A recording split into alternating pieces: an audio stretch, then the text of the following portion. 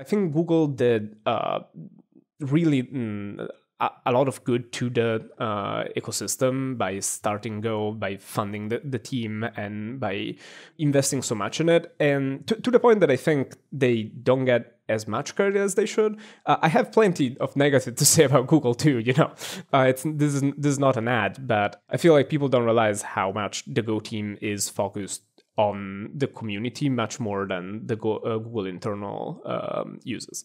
But still, the problem is that teams like that inside a company don't scale well when the project is successful. And I've seen this at all sorts of companies. I've seen this at Microsoft, I've seen this at Google, I've seen this all over the place. So it's really not a Google-specific or Go-specific pathology in a sense.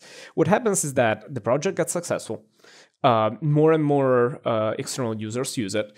And so more and more maintainer time is required, and the maintainers have more and more work to do.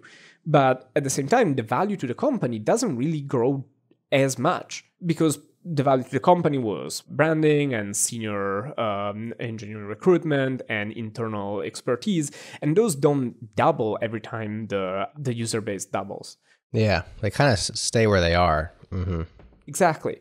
And so what happens is that the resources don't increase, the workload increases, people burn out, they start churning, and now since a team, I like the concept that a team is the connections between its people, not its nodes. A team is a collection of edges, not of nodes. And so as people churn, the team is less efficient, inevitably, and so work increases more and more.